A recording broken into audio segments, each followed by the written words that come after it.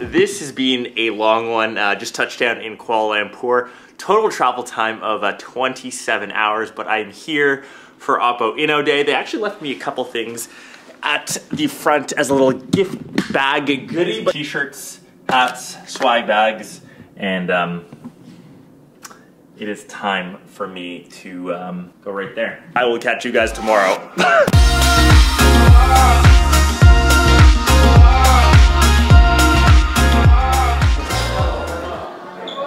Okay, so day one, and obviously we're standing in this pretty incredible view. We are in KL Tower here in Malaysia. I mentioned OPPO INNO Day, but technically this is actually the first official offline meetup for not only OPPO fans, for content creators, just for people that love to use OPPO devices in general. So there's a bunch of us out here. It's a ton of fun. I actually know a couple of them. We've got Alex behind me.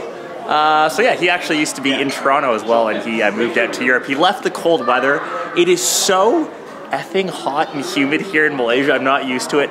The sweat has started, but this is essentially a bit of a vlog, a bit of a recap, and we are heading to watch the OPPO INNO Day keynote later on today. Enjoy the vlog and enjoy some B-roll that I'm taking with my OPPO device, which is the Reno 8 Pro, which I actually took with me to my first Champions League game a couple months ago. So nice little tie-in there.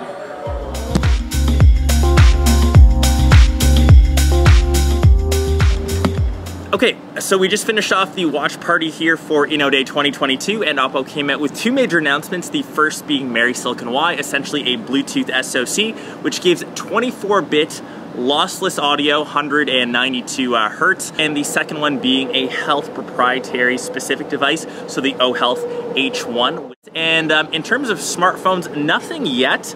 I'm still using my Reno 8 Pro, but I think I might get some secret hands-on of a folding device on day 2, so stay tuned till tomorrow. It's actually my birthday, the 14th of December, while I'm recording this. So I am actually going to try to go out, and I will catch you back for day 2 here in Malaysia. Happy birthday to me!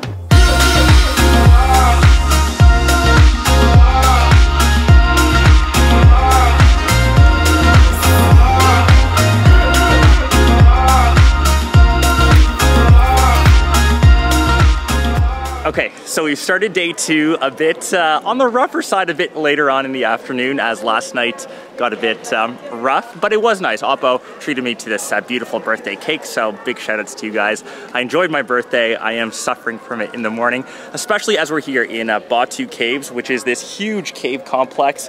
One of the coolest sights to see out here in Malaysia. There's these colorful steps that lead up to, like I said, this really cool temple spot. And hopefully by this afternoon or later this afternoon, I will be recovered.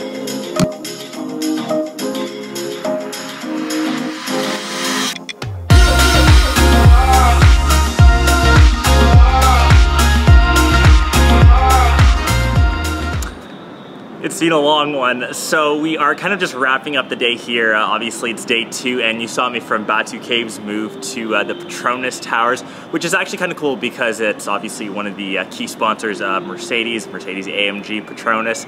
Cool to make that connection. It's actually the world's largest twin tower. We got to walk through that little walkway that connects both towers, so it's super dope to check out.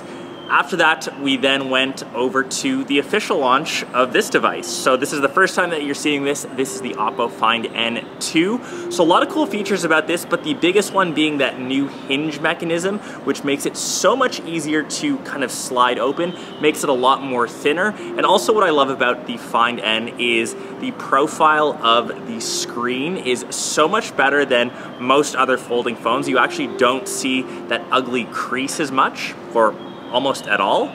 It comes in 2 different colors, the green, which is my personal favorite, and the vegan leather, and it has a 50 megapixel main, a great folding device, as I like this design of the Find Ns better. I find that the usability of the cover screen, because it isn't as long and narrow as others or most others that we see on the market, you can actually use this a lot more, and it's a lot more palmable. Having said that, it unfortunately is only coming to the China market, so all my Chinese fans, if you're watching this, you can rejoice. No plans currently to head to the global market, so that's just kind of the way things work. That has been my first OPPO offline meetup / Inno Day 2022. Super dope to meet other creators, but just other OPPO enthusiasts. We weren't all content creators, we weren't all in the tech space, just people that love to use OPPO devices. So super fun to meet all of you. Had a ton of fun sweating it out in Malaysia. So another country ticked off the list. This is my first time being here. Such a dope, unique country, a lot of cool sights. And from here, I'm actually heading straight to Doha, to Qatar, to catch the World Cup finals. And by the time this video is probably live, the winner will already have played out. And I'm kind of having to root for, unfortunately, Argentina, even though they beat the Dutch. Kat is half Argentine, or so she likes to tell me, so I gotta support the blue and white, and would be honestly dope to see Messi win a World Cup. We're going obviously off tangent. So anyways, big shout outs to OPPO. Thanks for a super fun time here in KL in Malaysia. Hope to visit again soon, and I'll catch the rest of you hopefully in my next vid, which will be at the World Cup. Peace!